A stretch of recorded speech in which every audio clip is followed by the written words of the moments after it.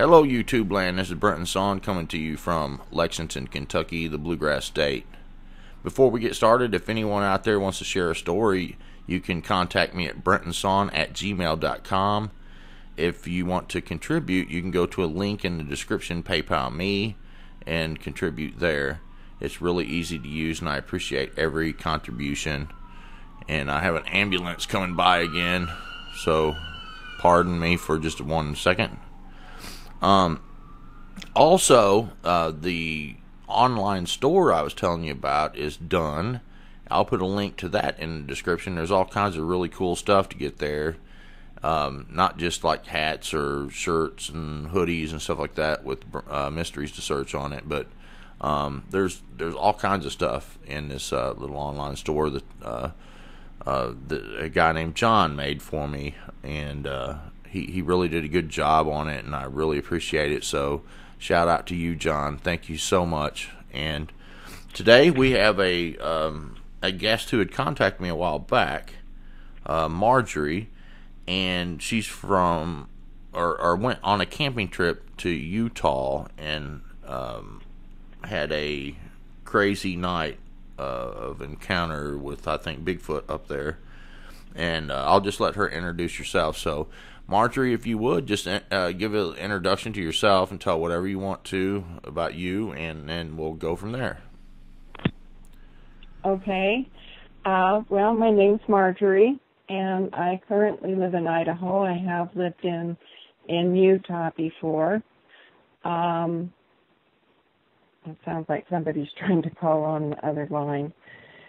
But anyway, my husband is an upland bird hunter, and we raise German Shepherd pointers. And he had on his bucket list, he wanted to always go and take his dogs and hunt ptarmigan. And they're up above 11,000 feet at Kings Peak, which Kings Peak is the highest peak in Utah. My parents had a summer home in that area, so I grew up in those mountains, and it's absolutely just a wonderful place, or I thought so in my youth.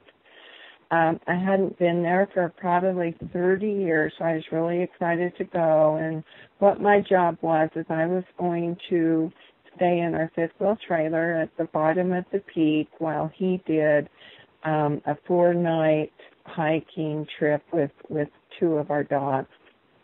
And his goal was to be able to get up above the 11,000 feet and do his ptarmigan hunting. So I was just basically, can sit around, read books. There's no electricity up there. The dirt road in is a little bit rough. It's about 15 miles in. And when you first get in, there are 2 different parking places where, people can park, and then they, go off for their hike. The first place we pulled in, there was a spot available, and I got to mention this fifth-wheel trailer is a 40-foot NASCAR, with the garage on the back. It's a huge fifth wheel. So we took our time getting there. It was a pretty bumpy road, but there's only one way in. And like I say, it's a 15-mile dirt road off of the main highway. So it's pretty deep in, but it is a destination hiking trail for a lot of people. I think it's a destination worldwide, worldwide trail where people fly into Salt Lake City International, rent a car, get all of their hiking gear together, and then they drive up there, and there were a lot of rental cars around. So anyway, we get up there late one evening and get all set up, and this fifth wheel has like 4 or 5 different pull-outs, and it's got the electronic legs. And anyway, I'm only telling you that because we got everything all set up. And then my husband comes to me and says, "We got to move." And I said, "What? Are you kidding me?" "No, Why? This is beautiful. This is great. I'll be comfortable here. I go, oh, no, we need to move. And I couldn't figure it out. But I know when he gets like that, it's like, okay, we're going to move. So we get everything all slid in and packed up and, ready to go. And we actually, another camper had come in at the entrance part. We couldn't get out of this horseshoe driveway without, ruining our trailer in pine trees or whatever. And so I said, oh, no, no, this isn't going to work. You're going to have to back in. And then when these people come back and move, then we'll be able to go out this other way. But we can't get out without causing damage. So he said, okay, well, and he gave in, and he wouldn't really tell me what the deal was. So we got it back in and, unloaded and everything again, went to bed that night. And he had planned on getting up fairly early so he could, start his hike early. But it was very strange weather. It was almost like a thunder and lightning storm that went around in circles. And it was raining and, I don't know, just kind of strange weather. Like I say, I grew up in those mountains, so I know that thunder and lightning storms can go in circles, but this was extreme. It was quite a lot of thunder and lightning and a lot of rain. Anyway, so I was just getting ready to go to sleep, and my bed was down in the dining room area where, you would pull out and make a bed out of the dinette section. And I'm just getting off to sleep, and I feel something knocking underneath the fifth wheel, and I'm feeling the vibration up through the floor. And I'm going, wow, that's weird. And I just kind of wrote it off and thought, oh, it might be an animal that's getting out of the rain. It might be a raccoon or whatever, but I swear it was like a deliberate knock. And I just kind of, laid there and listened a little bit and finally fell off to sleep. I got up the next morning and got my husband, ready for their trek, and the dogs, they had their own little, backpacks and stuff, and actually walked them up to the trailhead, which was maybe a mile, and then started to walk back, and I noticed that there were a few camp spots along the river that we hadn't seen the night before, and there was nobody camped up there in this particular section except for us. And so all of the cars that were in the parking lot, those people had already started their hike up the peak. So I was virtually alone in this area, and I'm, really try to keep myself aware of who's around and what cars and what vehicles and what campers are around. And I'm really doing it this time. I'm a little bit nervous because this is the first time I've camped by myself without at least a dog. And both of my dogs were with him for this hunting trip. So it was just me. So I start to walk back on this dirt road, and I see, this beautiful little camp spot by the river. So I walk down there. There's nobody there. There's nobody camped there. And there's a tree, and I look over, and there's like a very tall staff, like a walking stick, but it was taller than me, and I'm 5'8", so it was probably 6 foot, and it was beautiful. I mean, it was like somebody had, whittled it or something. But it was really nice, and I thought, oh, that's beautiful. I'm going to, and there was nobody around. I'm going to take that so I can show it to my husband when he comes back. And I got this weird thing I've never had before, like a voice saying, "Shouldn't you ask permission?" And it threw me off. But I answered, and I said, "Oh, yes, may I please?" And the answer was yes. And I took this stick, and, I was thrown off for a couple of minutes, but then I forgot about it, and I took it and kind of leaned it up against a quakey tree that was right there next to my back door of my fifth wheel, and didn't think about it. Probably the third night, because my husband was actually there for 4 nights. The third night, about 4 o'clock, and my trailer was parked right at the base of the peak. So when the sun went behind the peak, it started getting cold and dark quickly. But this was about 4 o'clock, and I was just reading. I was inside the trailer just reading, and I heard voices, like, 2 or more people were walking. In fact, it came in kind of strong. I couldn't make out what the words were, but to me it would be like if I were home and 2 female walkers walked past my, front door or whatever. That's what it sounded like. And I thought, oh, there's somebody around. And I'd been paying really close attention to the parking lot. I could see all directions. I had, north, south, east, and west. I could see out of all windows. I could see all the way around me. And I didn't see anybody in the parking lot. I hadn't seen anybody pull into the parking lot. Every car that was there, those people were hikers, and they were already up on the mountain.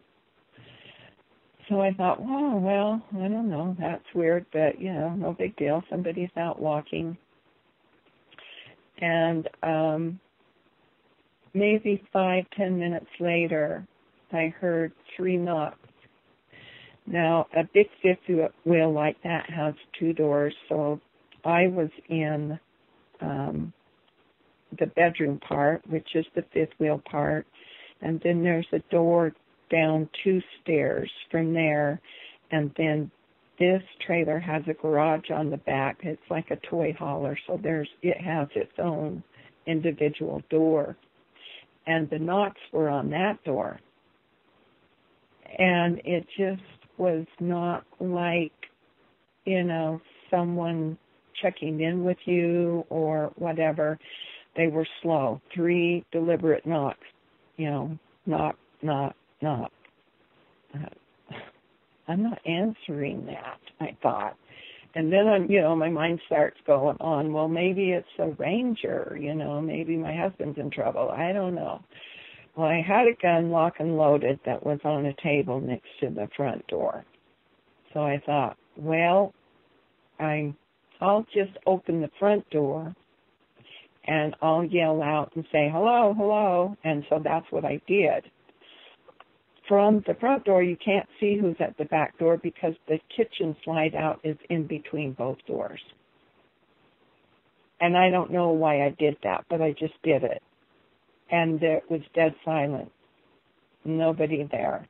And then all of a sudden I realized that, there's something going on here, and I'm not sure what's going on here. So I shut that door and I locked it, and I went back up into the bedroom part of the fifth wheel, and I was just, I don't know, I was frightened, absolutely frightened. The worst feeling I'd ever had in my entire life, because it was, my life's in danger. I could really be in danger here. So I just kind of sat there and I thought, I got to pray. I just got to pray. And so I did. I prayed, please protect me. Please watch over me, dear Lord. And, I pled the blood of Christ over the fifth wheel and the campground, and, just please watch over me. About that time, I could hear something bumping around, but I couldn't tell where it was. I couldn't tell if it was on the roof. I couldn't tell if it was messing around in my storage in the back. I just, it sounded like it was inside, like in the garage part. And I thought, no, there's no way. Everything's locked up. I went to all the windows. I looked out. I could see nothing, absolutely nothing. So I just kind of laid there, and it's like, what do I do? What do I do? And I listened to one of your, one of the people that had called in. I can't remember his name, but he talked about feeling something, a very powerful, positive feeling over his left shoulder. I had the same experience. That's why I decided to call in, because it was the same thing. It was just settle down. You're going to be okay. You've got to slow your heart rate down. And my heart was beating out of my chest, and my hands were shaking, and I was like, oh my gosh, can't believe this is happening. And so I took in some deep breaths, and I settled myself down, and I got my heart rate down, and I just kind of leaned back and covered myself up with a quilt and had, a couple of pillows there, and just paid attention. Well, about this time, it's really starting to get dark, and I have no lights on. None whatsoever. I've just decided to keep the lights out and just see what happens here. I could hear like something going far away and then coming back in. And that happened like 3 or 4 times. It was kind of bizarre, and I thought, what is that?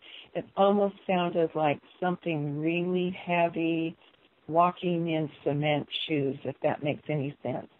I mean, that's what went through my mind at the time. And whatever it was big and definitely on 2 feet. Bipedal, for sure. And I kept hearing that, and then I would hear like it tinkering with something that would be attached to the fifth wheel. And we had nothing out there.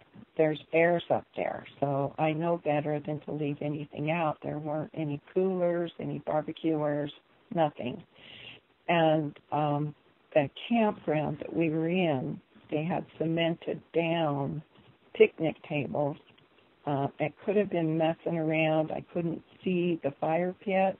Could have been messing around. I don't know what it was doing, but it almost felt like it was, every once in a while I'd feel a vibration, like the fifth wheel would move a little bit. So I kept, I could still feel this presence behind me, and I could still feel, the calming and the soothing. After a while, like I say, it would go out and then come back. It did that like 3 or 4 times, and that probably took almost an hour. But it seemed like it was the same kind of movement. It'd go out, come back in. And so I just, continued to try to keep calm and, try to keep my mind sharp. And then I could hear it really wrestling around with something, like it was in the garage part of our toy hauler. I really thought it was. And I decided I was going to get up and hit the lights. There's one master switch that'll turn everything on. And then that thing looks like, a party on wheels. And that's what I did. But I felt like that's what I was supposed to do.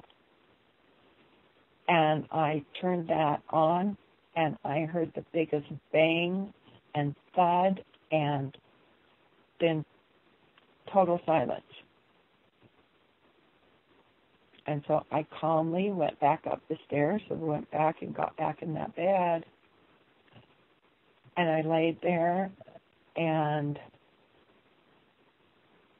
I pulled a pillow up over the top of my eyes, and I just kept praying, and I was thinking, oh, my goodness. Pretty soon, I felt the most incredible feeling. I wouldn't open my eyes. I wouldn't open my eyes, but I don't believe that there was anything right there next to me, but I did feel like something started at my feet, and there was like a vibration, went up to my head, and then back down to my feet again, and then nothing. Whatever it was gone. The noises stopped. Everything stopped. It was just, but when I turned that master switch on and all those lights went on, it just, I don't know. I know it wasn't a person. I still don't know exactly what it was. Well, it sounded like that sounded squatchy to me.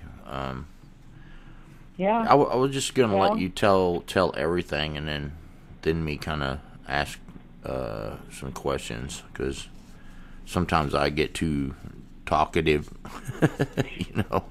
I bump my gums too much, and everybody's like, "Hey, you talk too much, you interrupted." So I thought I'd let you get done. Know. But I made a list of some questions. Okay. Now, you said your husband wanted to leave. Well, he said there was a campground further up the road, and there were more people up there. He was uneasy for me to be there in that campground. What do you think that was about? I mean, because I have no idea. Because you felt like you wanted to ask him what it was about, right? What was the matter or something? Oh, I did ask him. Really? I did ask him. He said, just a feeling. Okay. Huh. Well, obviously, Yeah, we'll get to that, I guess, here in a minute, because that's a common thing that people hear a lot when, listening to these stories.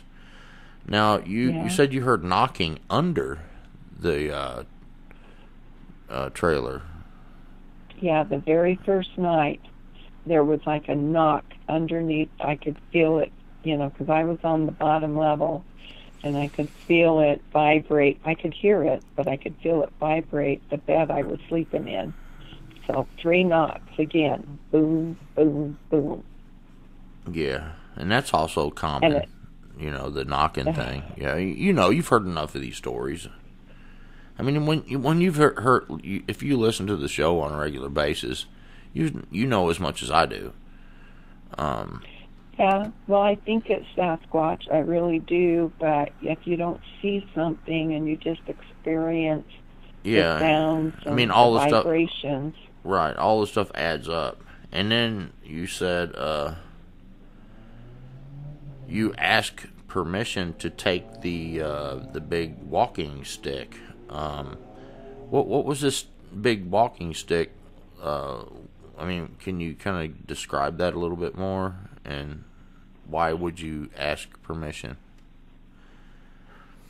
That's what went into my head just all of a sudden. Like something said to me in my head, well, you should ask first.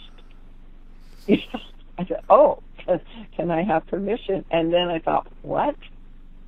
I mean, it happens to you so quickly, you don't understand, right. But I think it's kind of like, the mind speak that people talk about. Right.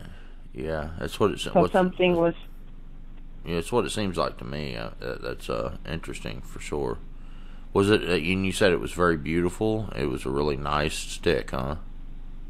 It was, and it had kind of a curve on the end of it, and it was tall. It was at least 6 feet long, and then it wasn't like it was. It was more like the wormhole effect.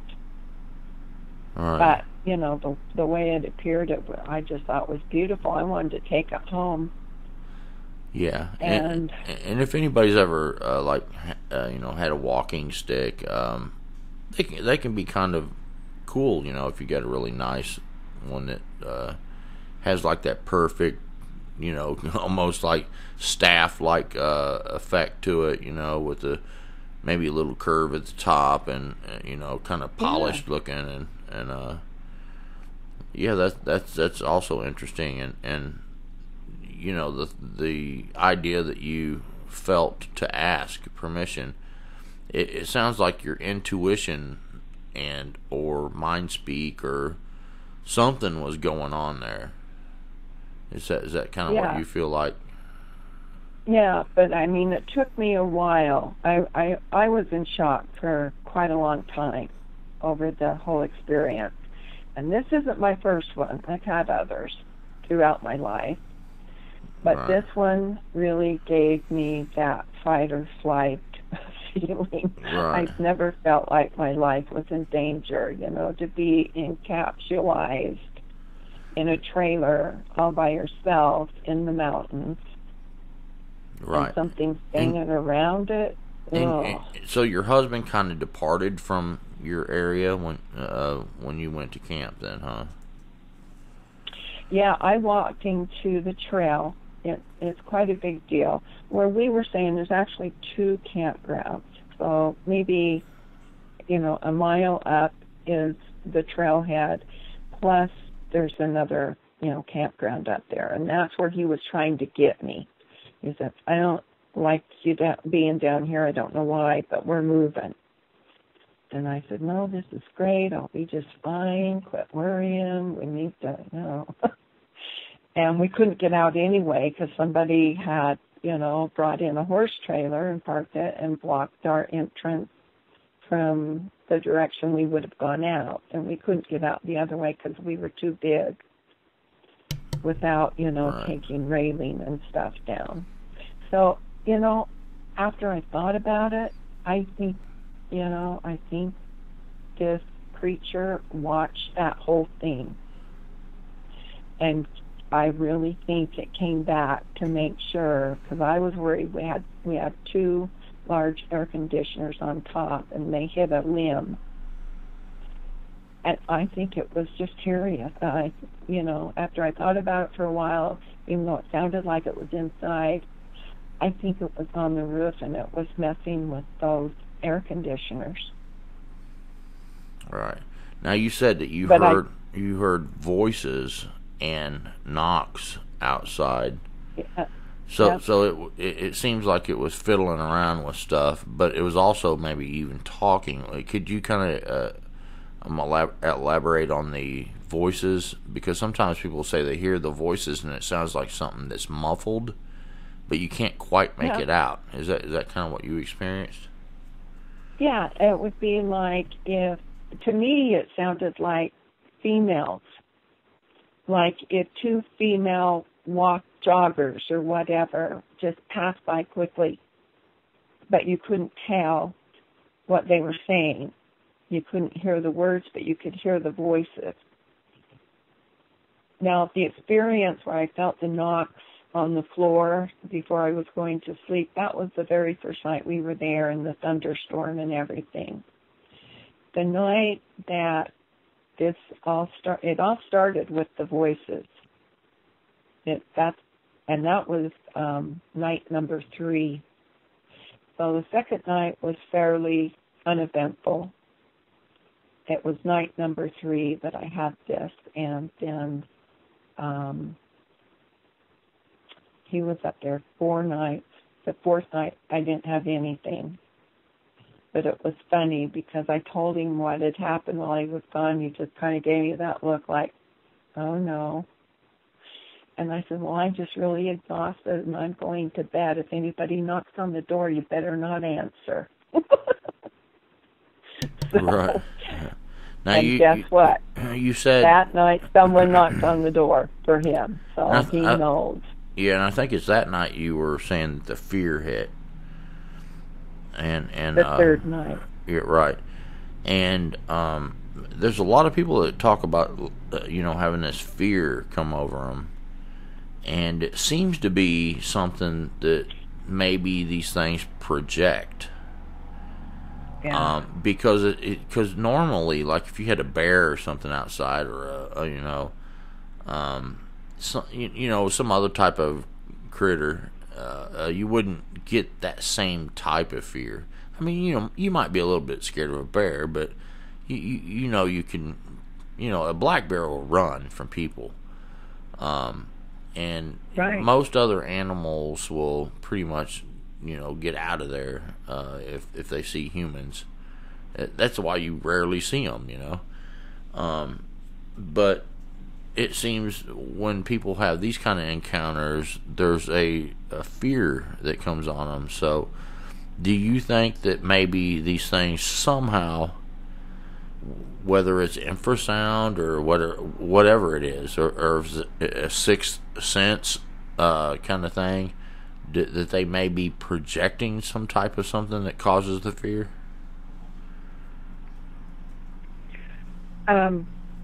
Yeah, because it's pretty instant.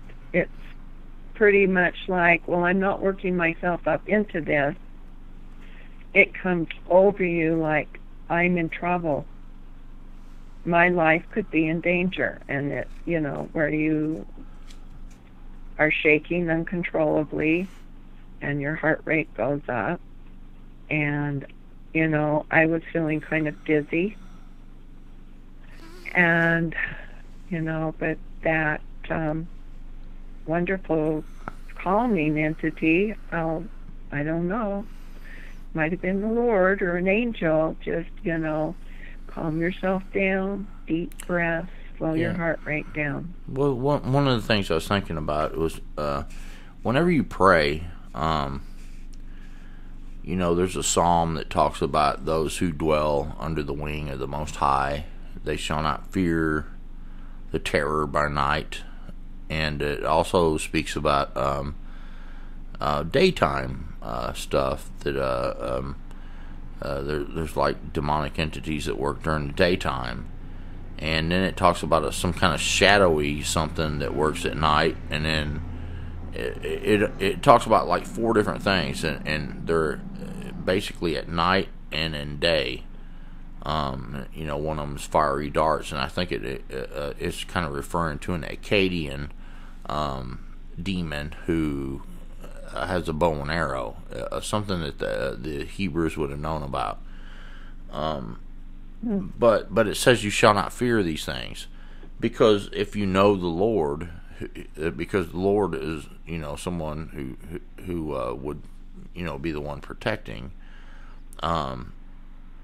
And it's interesting that when you prayed, you got comfort, and then fear starts trying to set in again because these things keep tapping and knocking and stuff like that. Do you think that there's something? do you think that there's something to them trying to cause the fear, but you're praying and getting relief from the fear? I don't know. I almost felt like there were 2, one good, one bad. I don't know. That's what I'm saying. Like the Lord okay. the Lord was relieving the fear, but this thing was doing stuff to try to cause fear, because it is kind of scary. Something's tapping and knocking and talking and and messing with your camper. That's a little bit scary. So if you pray and you get some, you feel like you're getting some relief, it matches what the Bible says, on because it really talks about that you shall not fear these things if you dwell under His wing, and if you're in the Lord, you surely are dwelling under His wing. Correct? Yeah. Absolutely. All right. I just thought I'd throw that in. But my amazement is I, was raised in the same mountains. My father was an avid outdoorsman, so we hunted and we fished, and every year he would go to every one of those, cutthroat trout lakes, and we'd fish. And we would sleep outside by the fire or in tents. And it's like, I've never experienced this. Why is this happening now? Right. And you hear so many stories and so many experiences. And those mountains are pristine and they're beautiful. And never have I ever felt any fear, at least in my youth growing up in those mountains. So just, I don't know. Yeah, I mean, kind of strange. That is kind of strange for sure. And I love the part where you said that you prayed and then you had a powerful feeling of calm come over you. And Absolutely. Right, and you've heard a few videos probably that I've put out that where someone prayed and they had a powerful feeling of calm come over them in several kind of different situations, not just one. But there's something to be said about that, isn't there? Oh, absolutely. I think, now that I know that I have that resource, I don't need to be in fear. And I can just experience whatever weirdness is taking place, if that makes any sense. Yeah, it does. But it's still not easy, No. Because as much as I preach what I say, whenever I had that one reach in my tent and grab a hold of me, I was scared. It's hard not to be scared, but praying helps big time because it gives you hope, and your hope is that the Lord is going to protect you, like you said, and But it's not so much help that it completely relieves any ability to have any kind of fear, because it's scary. That's for sure. You wouldn't be human if if it wasn't kind of scary, because this is abnormal kind of stuff. That's for sure. Oh, for sure. And then you said that there was like something that happened. There was like a vibration. Do you think they were hitting you with infrasound? It's funny because I didn't hear a sound, but I could feel the trailer vibrate. Right. That's what infrasound kind of does. Yeah, okay. And I thought, and it would just be real subtle for just, 3 or 4 seconds, and then stop. And then I'd hear the rustling around and the heavy footsteps, and it would go back, and it would like go into the woods and then come back. Yeah, that was interesting also, because it was almost like it was coming to do something, and then it would kind of walk off and then come back, and the kind of stuff that would vibrate is mostly like not heard. Because I've had a lot of different times people tell me about something where they felt like a vibration, but they really heard nothing, So, it wasn't like there was a bang and a vibration. It vibrated. There was no noise. Right. You remember here recently where we had the diplomats from Cuba who had the brain trauma, and they think that they got hit with like sonic. They call it sonic weapons. Yeah. Okay. I think that they got hit with infrasound, maybe weaponized. But I also heard that they were not like in the embassy when that happened. I heard that they were out in the country. Oh, so they weren't in a building like it was portrayed. Exactly. Oh. Interesting. Uh-huh. Yeah, I could see that. Yeah, and also a couple of border patrol agents that had gotten traumatized and had head injuries and stuff like that.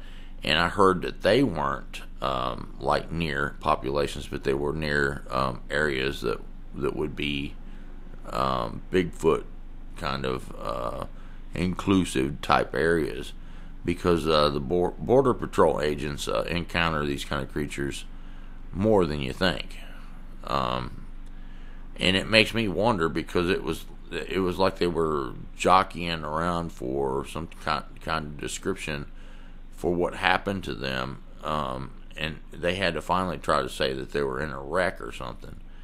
But they had like head traumas that sounded like rock throwing to me. Yeah. Maybe I'm wrong, but I'm just saying at least look at it, because it seems suspicious by the way that it was described, and then the other kind of information that I was able to gather about it, that maybe they had something throwing rocks at them because they were too close, and that's kind of what happens when you get too close and up in these things' faces, Yeah, it could have gone so bad. It really could have. And I think it was, whatever came to protect me was in charge. Because the vibration I got when it went from my toes and then back down again, and I kept, doing my deep breathing. I wouldn't look. Had the pillow over my eyes, but kept thinking, keep your heart rate down. So I don't know if that had something for me to have a positive ending, because I didn't get sick. I think it did, because whenever I had that heart attack, I think one of the things that helped me more than anything was that when I had the heart attack, I had it in a doctor's office, and they were trying to tell me to calm down, and they were trying to talk me down out of the whole event. And so you think that helped you?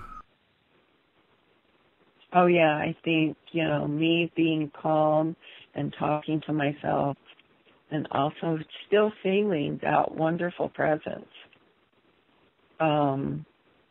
Feeling, like I was okay, you're going to get through this.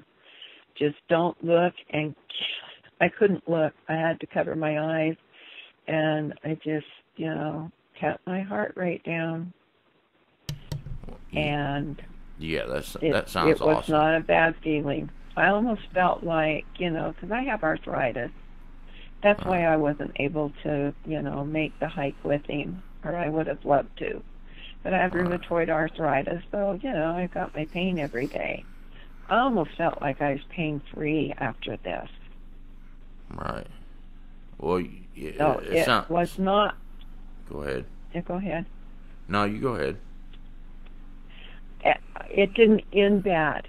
After that scan up and down, and then it left, it didn't feel bad to me. I mean, it was not, a horrible experience at the end. Right. But had I not had prayed and gotten instruction, it could have been. Yeah, that's what it sounds like. Who knows? Good job. Good job. You did great. But the really strange thing was, so the next day my husband comes home, and we've got a dog with a hurt foot, and, so it's kind of trying to get everything all taken care of. And another couple in a truck, and they're pulling a trailer. They pull in right next to us. And so after we got things cleaned up and they had a real nice fire, we just walked over and introduced ourselves. And they were from a small town in Utah, but they said, my son is military, and he and some of his unit have just come to Utah from Afghanistan. And so they're going to be setting up camp, and we're real sorry if we're going to be noisy. There's going to be a lot of people. But we're actually going to be, cutting firewood. And we're just like, oh, no problem, I was happy to see somebody else. Anyway, we wake up the next morning because these people all came in the night, and it was total military. There were 3 military tents, and they were all dressed in camo. They had their children with them too, but these people kind of took off during the day, and they acted real. And I didn't mention anything to these, the first couple that came, I didn't tell anybody about my experience at all. So it was interesting that, all of a sudden we wake up and, it looks like we've got a military camp. I mean, they even had a big tent for their potbelly stove, like a mess tent or whatever. Yeah. Now you so, said I don't know. You said you've had other strange things happen. Can you give me one of those? Yeah, my husband and I in 2003 decided to do a rent-for-own, a cabin that was in Samac, and that's east of Camas, Utah, on the Mirror Lake Highway. And we decided to do the lease-to-own because I wasn't quite sure I wanted to live in the mountains.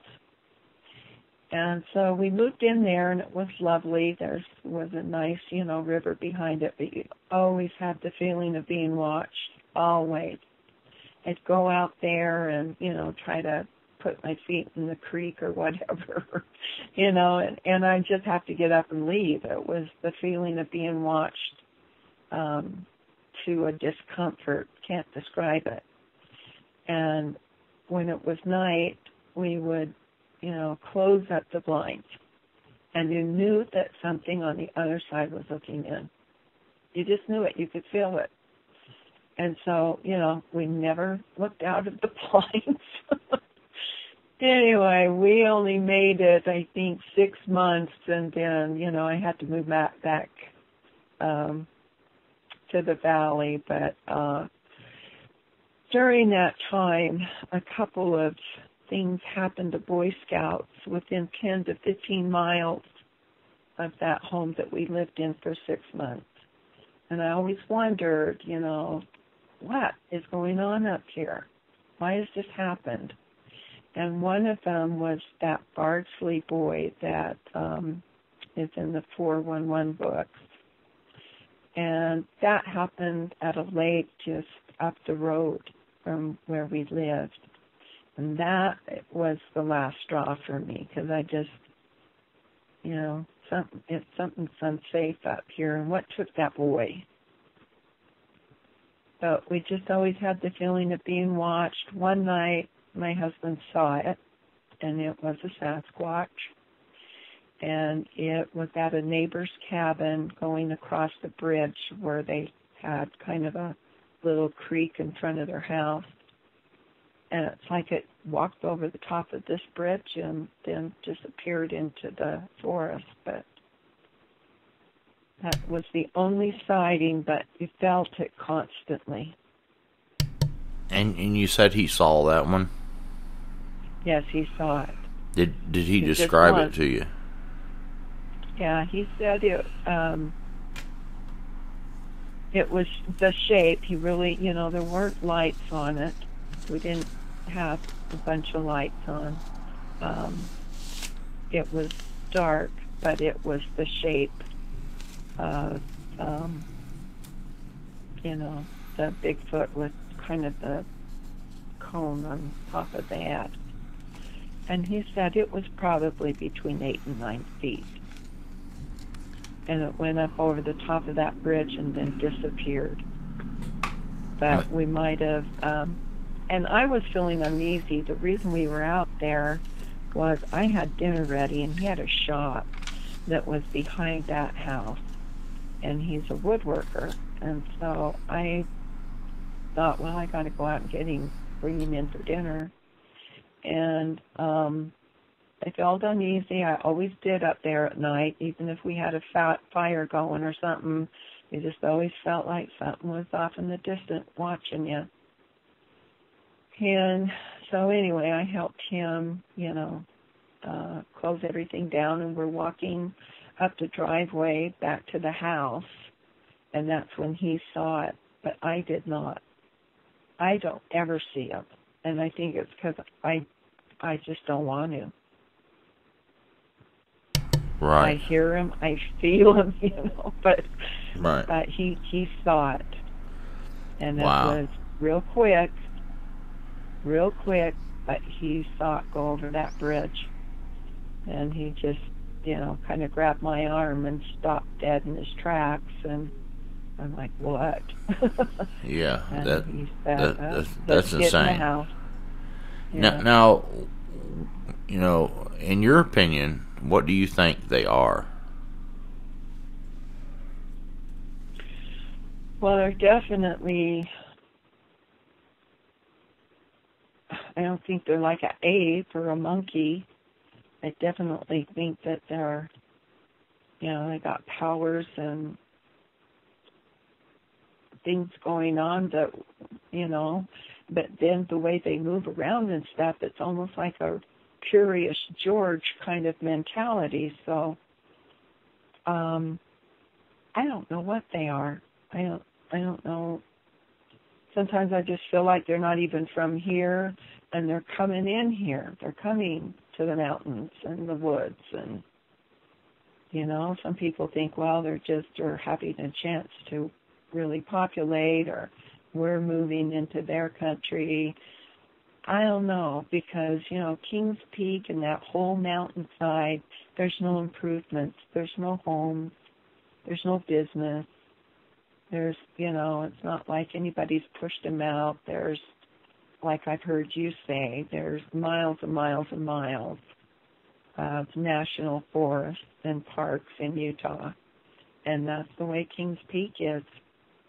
At the base of it, there's nothing. There's no electricity. There's no running water. It's really, primitive.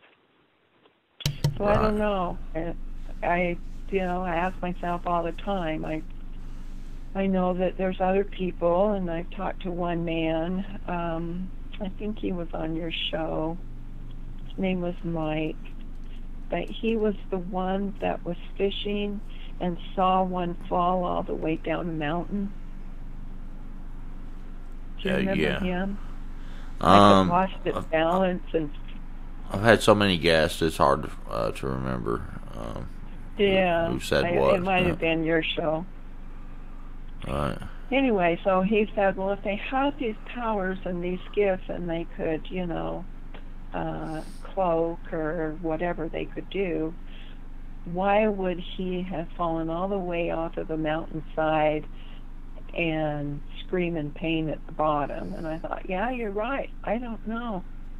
I don't have any... Well, they can still get hurt. At all. Even though they have, some of these extra abilities and what have you. They're still flesh and blood. Yeah. They have bodies, because if they are Nephilim, like I think they are, then they can get hurt just the same as any other kind of creature. It's not as easy to hurt them, but but they can be. So, and I'm sure they're not perfect. So they can have accidents and what have you, and fall or whatever, and hurt themselves.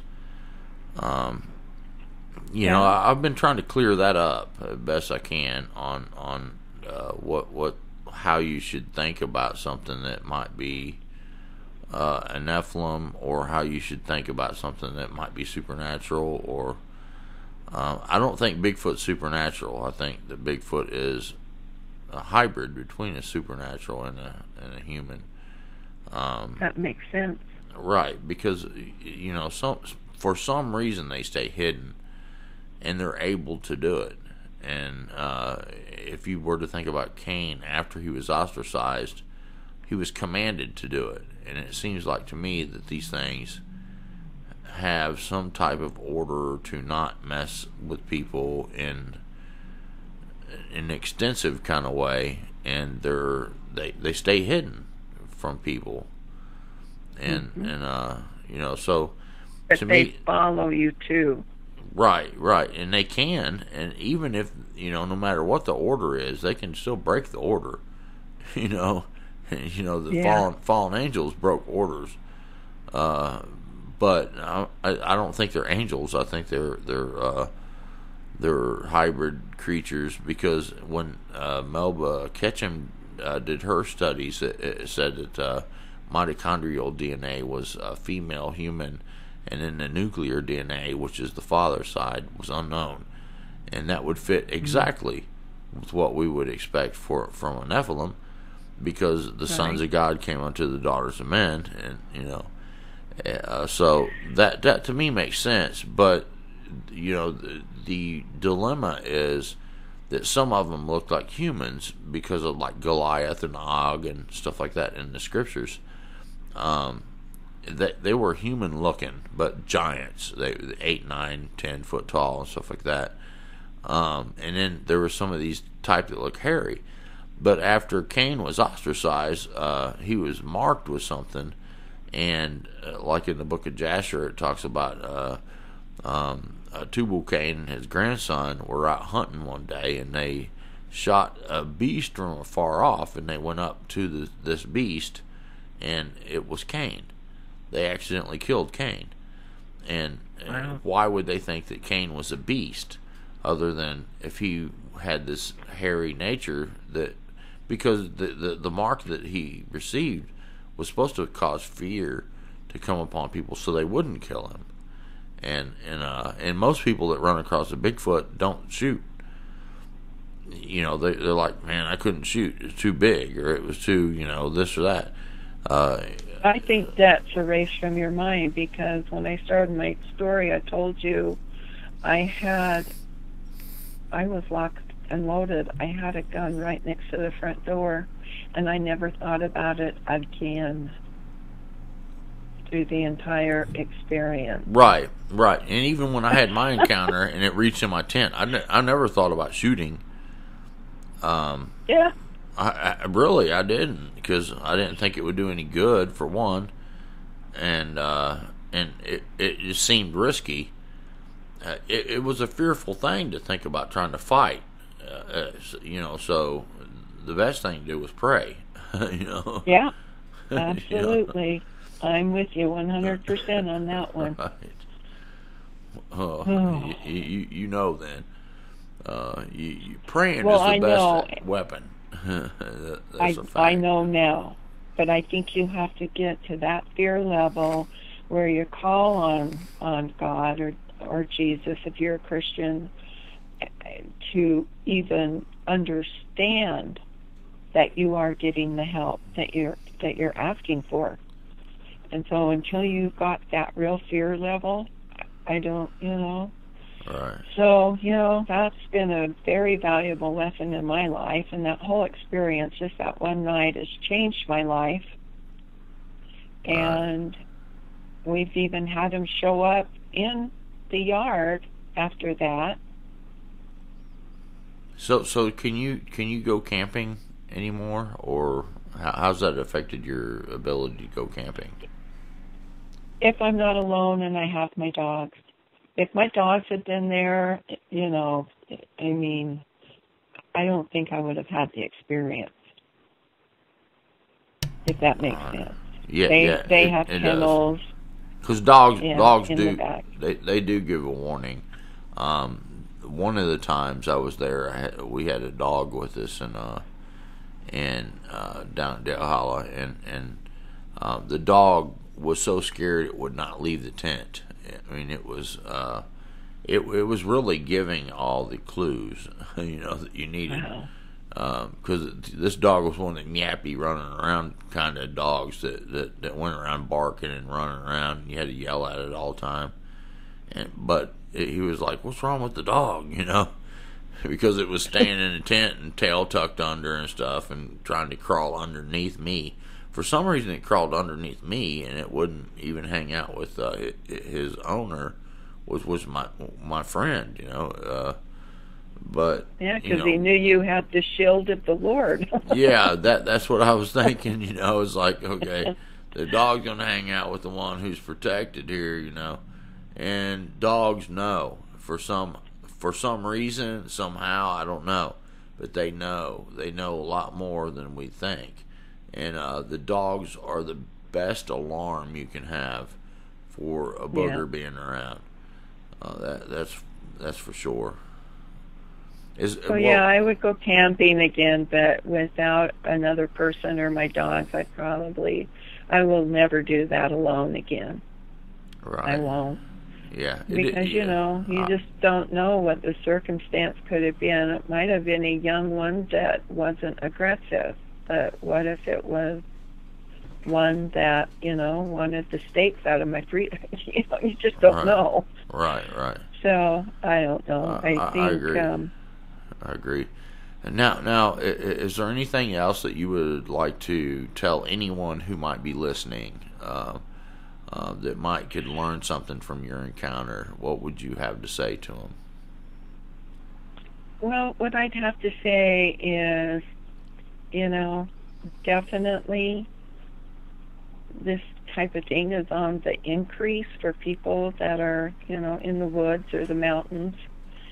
And I love, Brenton, how you connect it with the biblical scriptures, because I think you're right on. And like I say, that experience changed my life for the better, because I know now that I have someone to call on and I don't have to be fearful. And you're saying that's in the Bible, and, you know, so we've got our three-legged stool there. You know, we've got the Bible, which reflects, you know, to the protector, and, you know, that they are there. We have to call on them to help us. And, so I truly appreciate how, you know the Bible and your understanding of is it Nephilim? Yeah. And I think that's hard for people to wrap their head around, but, you know, that's in the Bible too. Noah's flood. Right. You know, some of them, what it says in Genesis, and some remained. Yeah, it was. What did they do? They were in the day in land in those days, and also after that, because a lot of people will comment that, you know, the flood wiped them all out. No, it didn't, because there were some of them, like it talks about in Amos, that dug themselves into the earth to escape that judgment. And if you look at, you know, stuff like ants or something that in New Orleans, when it got flooded for several weeks, but the ants dug themselves into the earth, and whenever the flood receded, they came back out. You know, it's kind of like plumbing. When you have plumbing, if you don't have a way for that plumbing to breathe, it's kind of like sticking a straw into a glass, and then you put your finger over it, and you can draw out a big drink of water. Right. You know, the plumbing on your house has a vent. If it didn't have that vent, it wouldn't drain. So you could set up something when you dig yourself in to where water wouldn't get in and wouldn't flood you out. And I think that's kind of what they did, because it really talks about these things that dug themselves in, and it talks about these cave dwellers that cut roots, and that's speaking of witchcraft and or kind of sorceries and things like that. So that would completely fit the Nephilim or fallen angelic creatures. You know, and they all have bodies, so they could be killed. But if they had, you know, a little bit of knowledge on something to do about it, they could escape that. Because God said, "I know you who have dug yourself in to try to escape the judgment." You know, check out Amos. You know, it tells you right there. But you know, in the long run, God wins this whole thing, and there's nobody going to escape judgment. That's for sure. You know, in the long run, he's going to summons all to the great white throne, and they all have to appear, big and small alike. You know, and we'll see what happens at that point. You know, well, there's no sense in debating all that, because I guarantee you, God's winning. God's going to win the whole deal, and He's going to judge everything of all time, and that's a fact. All right, but I appreciate you coming on. Go ahead. Oh, I just was going to ask you, so do you feel that they are rapidly reproducing? Yes, I do, and I think it's okay. it's kind of an army building up for when the beast comes out of the pit. He's giving command over the beast of the earth, and I think that they're kind of reconning. They're on the edge of the forest and stuff like that, watching mankind and kind of almost recon. And then I also think that there's other types that are a little further out that are the types that we would call mountain giants and stuff like that. They're even bigger than the types that we see in the Bigfoot, but look a little more human. And they're just waiting for the time when the command comes. There's going to be a general that comes out of the pit, and when this guy comes out, he's going to be like a general, and he's going to have command to take out a fifth part of mankind. Now, a fifth part of the whole population of the earth, that's a lot of people. And so when Jesus said that your hearts will fail you for the fear of what's coming, that's going to be partly why. Could you imagine an army of Bigfoot, Dogman, and other types of creatures that I cover on this channel? No, it's frightening. Yeah, it is, because people know that that Bigfoot could have ripped the door off my house. That Dogman could have easily just turned my car over, and that kind of stuff. Well, you think about it, when a general has control of these creatures and he gives them the command, and their time is so short that they don't care no more. You think about the kind of activity that would be going on. It's not going to be pretty, and your heart could fail you. I mean, Jesus said it. Your heart would fail you for fear for what's coming upon the earth. Yeah, mine would. I mean, if I knew, but the good news is that if you know the Lord, then like I was talking about that psalm earlier, then these kind of things you won't have to fear. Right. There's good news. And I'm going to go dig up. The gospel means good news. There's good news. Don't ever forget that. If you want some good news, go to the gospel. And I promise you, it is always good news. Well, you can give the closing thoughts.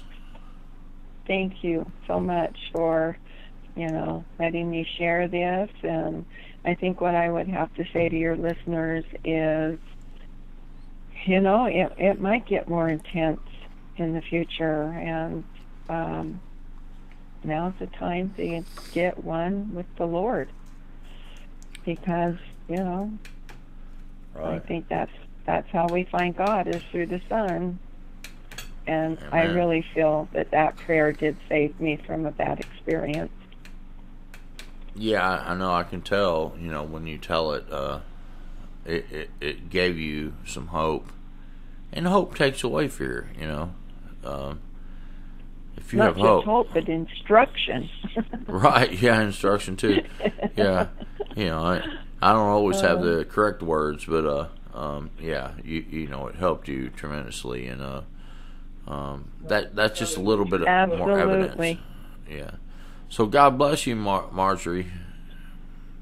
Oh, God bless you too, and thank you so much. You're if you get awesome. some more time, there's other stories. That's just what's the most intense. So maybe another time you can call me back and we can talk about those. Right. Awesome. And everybody out there in YouTube land, if you want to share a story, you know where to go. And in the description, brentonsawin@gmail.com. Contribute at the link in the description. PayPal me, and then also check out the store. It's really kind of cool, man. This guy made me a really cool store, and I really appreciate it too. So go check it out, and nothing wrong with going and looking around. And until next time, God bless all of you, and we'll see you on the next video. Bye-bye.